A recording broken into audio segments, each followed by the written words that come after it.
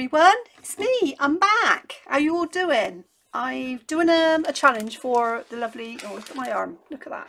I had a blood test done and the lady that done it, I think she blew my vein out. So yeah, I'm doing a challenge. I'm joining in for Abbigale, who is Handmade by Abbigale. It's her very first challenge and she's really excited about it, so I thought I'd join in and have a bit of fun. So this is my entry, Abbigale. I won't put this up onto my channel until you've actually received it. So the first thing I did was made her one of my handmade flowers. I hope she likes it. Her handmade cards, I should say. So as you can see, I've got my handmade roses. I've painted the organza flowers with some pink paint because I only had white ones. I put some little butterflies on as well and embellished it with some pearls, a little stone and a bead, pink bead. And then this was a doily that I cut out just in silver, because silver twinkly paper, because I just thought it's something really nice. So I shall be filling out my card and sending it off to Abbigale. What I might do, Abbigale, is put a piece of paper in with just the message, and then you can reuse the card if you want, or do whatever you want with it. This is my entry. She wanted a tag and a journaling card in shabby chic style.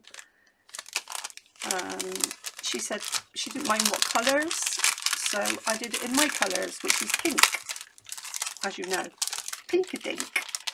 So this is my journaling card, which I did for her. I just decoupaged everything. It's just to show her basically how you can, I mean, she can add something to that, or she can have it as it is.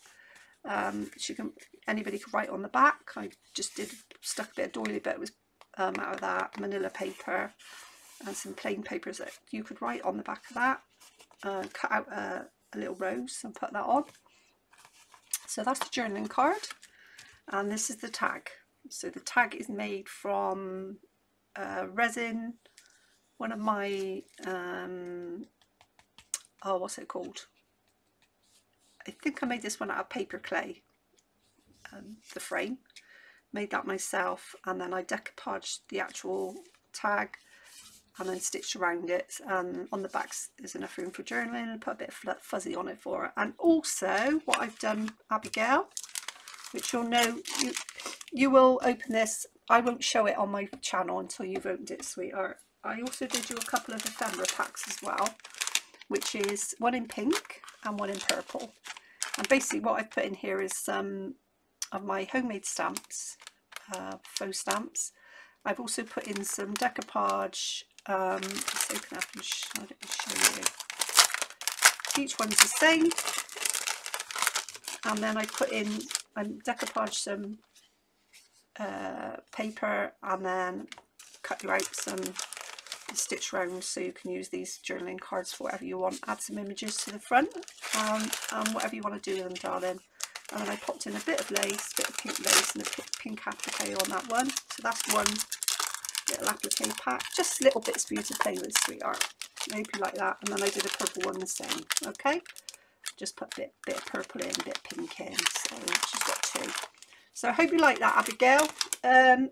Yeah, so if you've not joined already, go along and join. It's Handmade by Abbigale, and I'm not sure how long her challenges run. I think it's to the end of March, so there's plenty of time to join.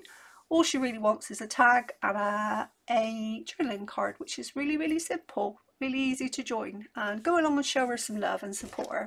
So I will put this video up after she's received it. Okay, I want to say, Abbigale, just a quick message to Abbigale, I'm loving your videos, sweetheart.